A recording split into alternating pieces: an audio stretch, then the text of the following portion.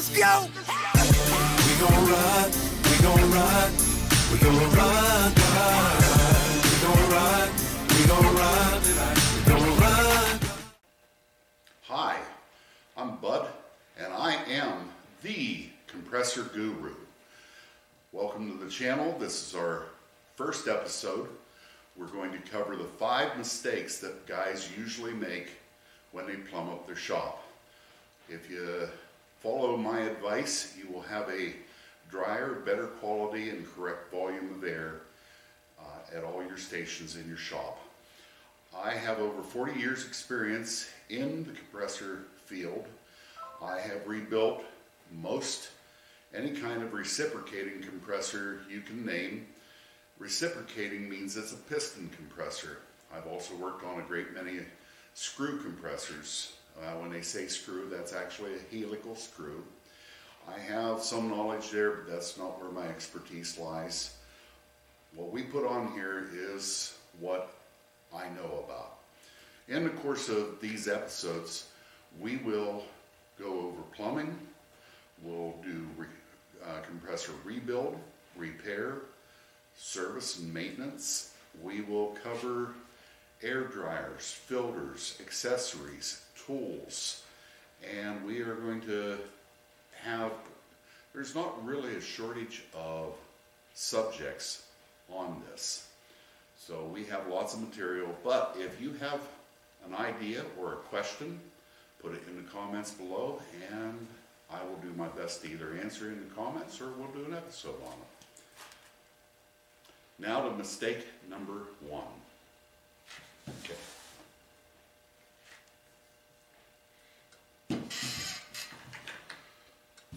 Mistake number 1. I have been in a lot of shops and the guy will get a level out and he'll point to the wall and he'll say, look how level that pipe is that I run for my airline, and it is just perfect. Perfectly wrong. I have a whiteboard right here, and there's the level, and the purple line I drew out to be the wrong way to run pipe. You'll see it is perfectly level. I realize you're going to go, geez, did you get a level out? No, I just drew it.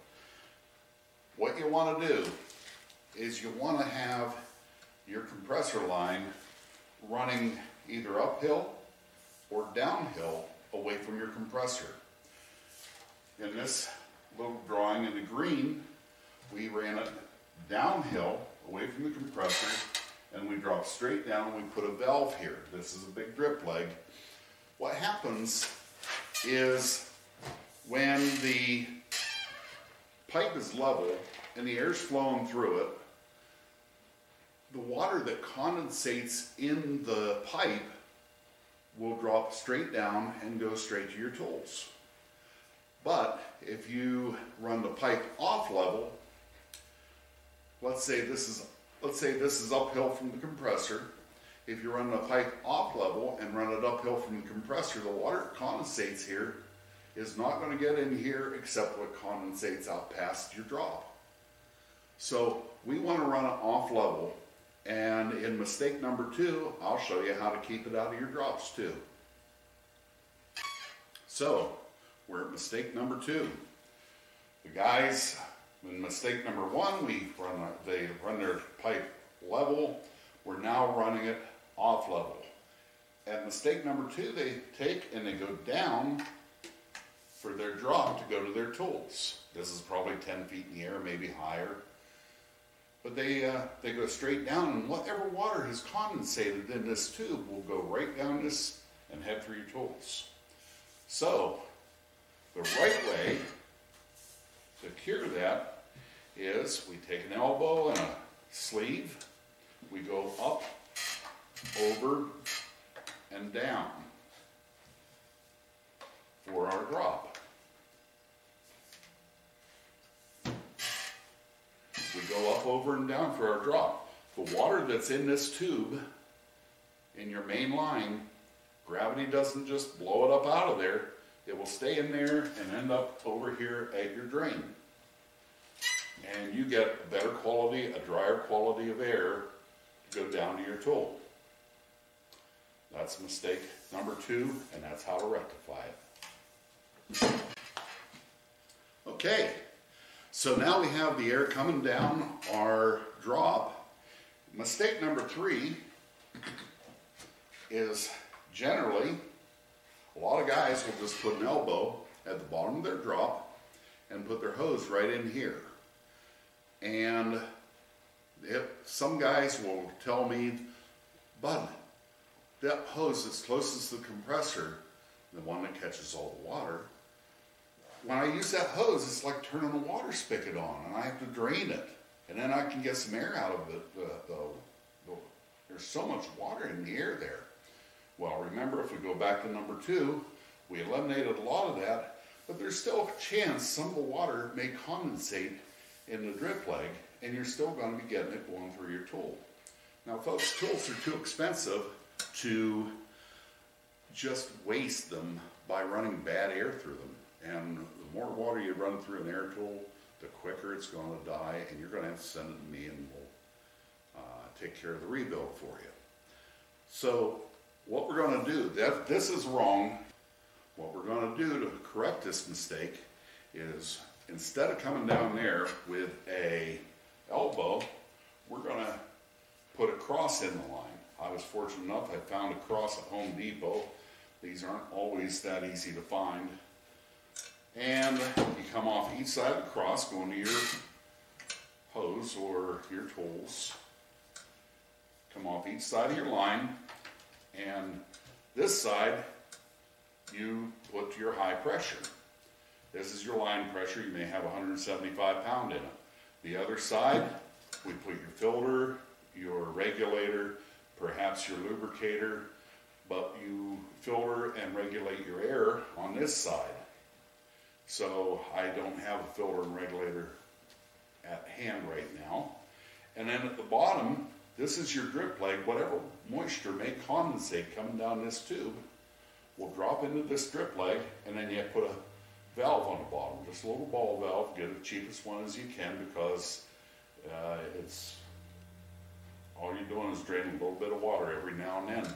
Because by the time you get to this point, from correcting your main line now is off level with the drain, going up, over, and down to your drop, and going through a cross instead of going straight out of the bottom to your hose, you have used gravity and some distance away from the compressor to improve the quality of your air. There's 3 things to think about when we're looking at the quality of air. A, temperature. So when the warm air moves away from the compressor and it has a chance to cool in the line, you will condensate water in that line. 2, distance. The further you run it, the more likely you are to have the opportunity to get more condensation out of it. And number 3 is gravity. We're really focusing on the gravity side of it here. These tips are about the correct way of plumbing your shop. And by the way, I'm certain by this point, you all are thinking about putting in the comments, Bud, you're using PVC. Bud might, but the guru would use whatever the customer wanted. Whether it's black iron, whether it was copper. I have plumbed with PVC at the request of customers. Do not run PEX. PEX only has 180 PSI working pressure. Most of your compressors, most of your 2-stage compressors are set up to 200 PSI working pressure, and you stand a chance of blowing PEX out if you run that for line. I will not recommend that for a compressor system with a 2-stage machine. Anyway, this is mistake number 3. This is the proper way, just coming off the bottom to your hose. We'll get this up here. That's the improper way. This is now a drain. The proper way is using a cross, coming off the sides and letting what water condensates come down here.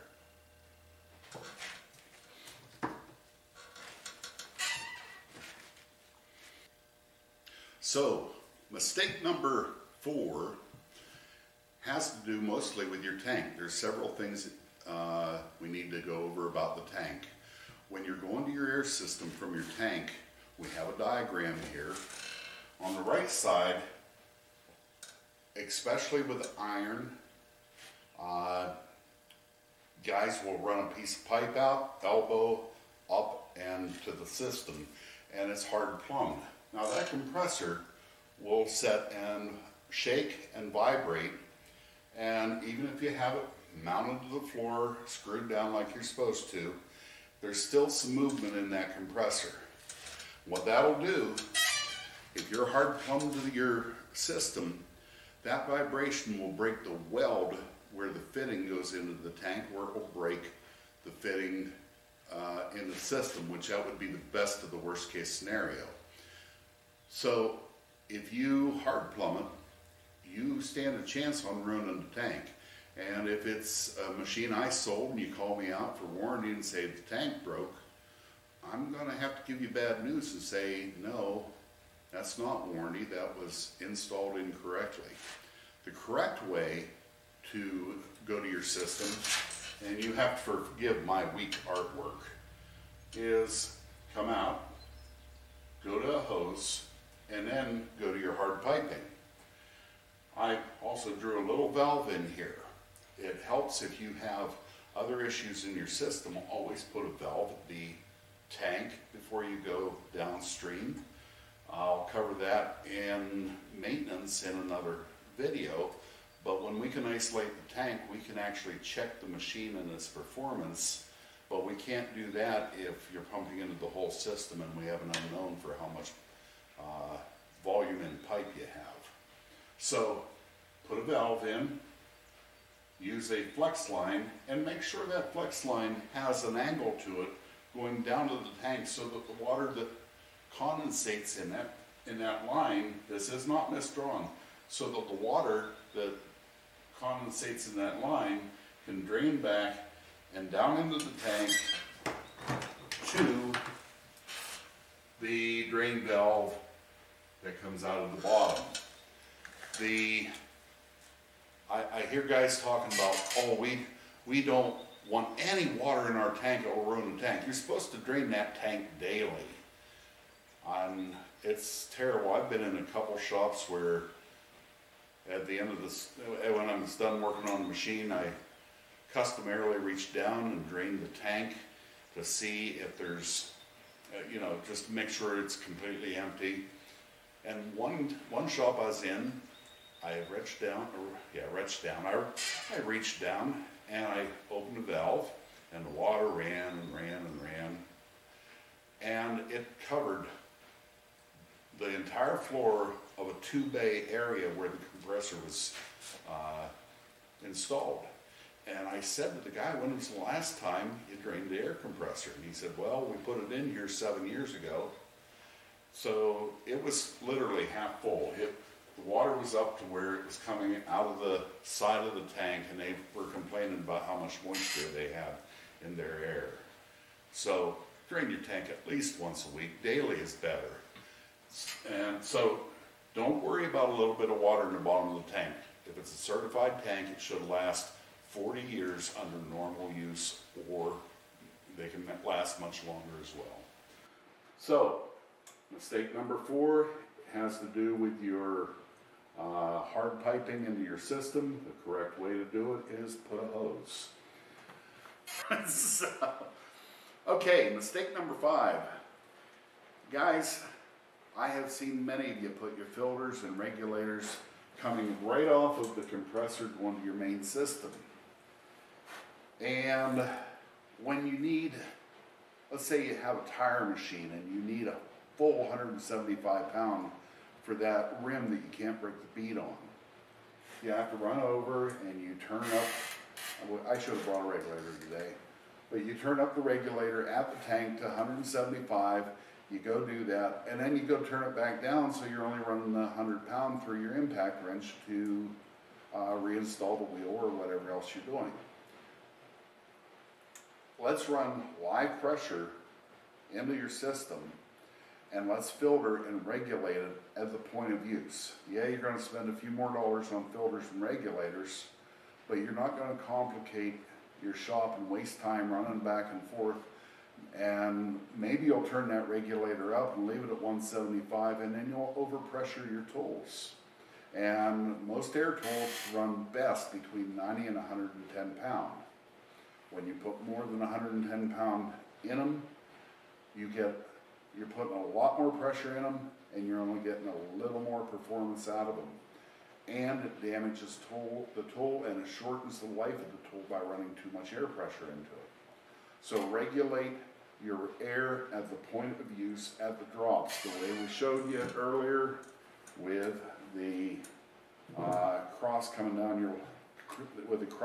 down and what I like to do is off one side leave it live pressure, leave it 175, and simply put a quick coupler here for when you need that high pressure, and off the other side then go to your regulator, your filter, your lubricator if you need to. One of the other mistakes in number 5 is guys will put a lubricator right here. Most lubricators will only put a mist in the air for up to 50 feet. And by the time that air has moved 50 feet, that oil, the atomization of the oil has dropped onto the piping on the inside, and you have nothing, just a little bit of oil coming out. It's not truly a lubricator at that point. So your lubricator, you want closest to your application. If you put a lubricator at your tank and you decide you want to spray a fender or paint an entire car, your entire system is polluted with oil. You'll have all kinds of problems with paint, and paint's far too expensive these days to spray it and have to redo it. So by not putting a lubricator on every line, you can have a better quality of air in case you decide to paint at a certain point in your shop. Those are 5 mistakes that are commonly made when plumbing your shops. And I hope this advice helps you. You may say, I've got to redo that line. I now understand why I have all this water coming out. The last thing I want to talk about is there's some links in the bottom of the in the description below. One link is from Sharp. They make very good filters, regulators, and such. But the link that I'm going to share with you has to do with proper piping, and you will see the things I drew out on the whiteboard very well laid out in a diagram on that link. There is also links that I will put in for compressor parts, and a link to my webpage will be there, thecompressorguru.com, and feel free to click on any of the links. Also, like, subscribe, and hit the notification bell so that when we put new episodes out, you'll be notified when we do. Upcoming episode, we are rebuilding a 2545 Ingersoll compressor. I actually have 2 of them here, and we are going to go through one of them and show you just what it takes to do everything from tearing it down to putting the bearings in, to doing the valve job, to the rings, total reassembly. And we are going to, in different episodes, show you piece by piece how to totally rebuild that machine. We have other projects we're looking at, and we look forward to you tuning in more, and we thank you for that. Don't forget, subscribe, like, and hit that bell. This is the Compressor Guru. Have a great day.